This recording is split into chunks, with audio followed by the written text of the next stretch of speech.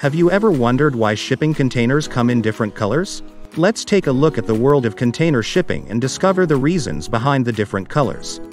Container shipping isn't just about moving goods from one place to another, it also plays a vital role in the global economy.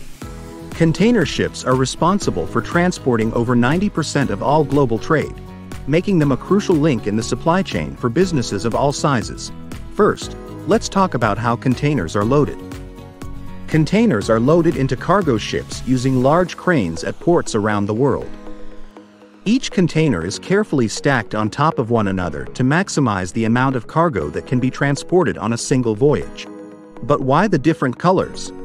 It turns out, the color of a container can indicate which shipping company it belongs to. For example, Maersk, one of the largest shipping companies in the world, uses blue containers, while Mediterranean Shipping Company, or MSC, uses yellow containers. But how many shipping containers exist in the world? As of today, there are approximately 20 million shipping containers in existence, with around 5 million of them currently in use. But how are these containers secured on the ship? Containers are secured using twist locks and a series of lashing rods between the stack and bridges or hatch covers. Incorrect or inadequate securing can significantly reduce the stability of a container stack.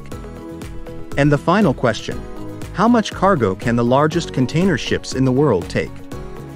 The largest container ship can carry over 20,000 TEUs, 20-foot equivalent units, of cargo. That's the equivalent of over 20 million shoe boxes.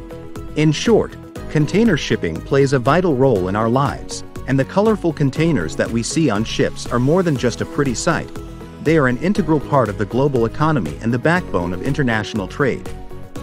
So next time you see a colorful container on a ship, you'll know the reason behind the different colors, the importance of container ships in our daily lives, and how it keeps the global economy moving. Thank you for watching, and don't forget to like and subscribe.